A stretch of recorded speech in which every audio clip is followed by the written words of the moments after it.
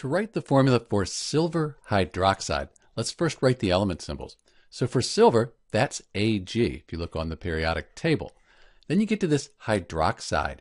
Hydroxide is one you really need to remember. You won't find hydroxide on the periodic table. This is a polyatomic ion, and it's OH, and it has a 1- ionic charge. That negative charge, that goes to the whole OH here. So silver hydroxide. Silver is a metal, and then this hydroxide, that's a group of nonmetals. This is an ionic compound, so we need to take the charges into account. Because it's neutral, doesn't have the word ion after it, we need to make sure that the charges balance.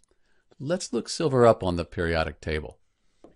So silver right here is in with the transition metals, but silver always has a 1+ ionic charge, so we're going to write plus up here. So this is 1+ and 1-. Sometimes because silver is here with the transition metals, you'll see this written as silver 1 hydroxide, but quite often it's just silver hydroxide.